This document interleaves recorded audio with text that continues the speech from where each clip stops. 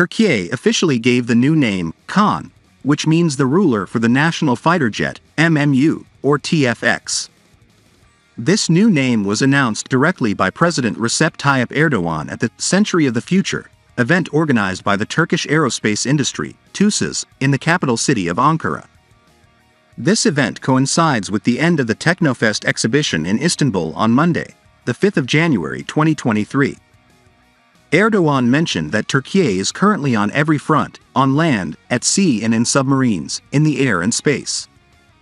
The KAAN 5th-generation aircraft was developed by TUSAS with the aim of replacing its fleet of F-16 fighter jets. With this aircraft, Türkiye will become one of 5 countries that have 5th-generation fighter jet technology. Türkiye can prove to the world that it can make 5th-generation fighter jets.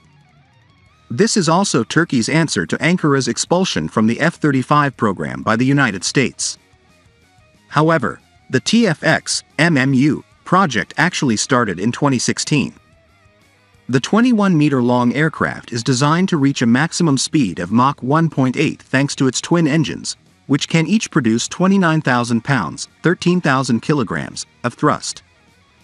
KAAN is equipped with advanced features such as high situational awareness, optimized pilot workload, combat damage detection, next-generation mission system, low observability, precision strike and internal weapons bay, IRST, AESA radar and so on.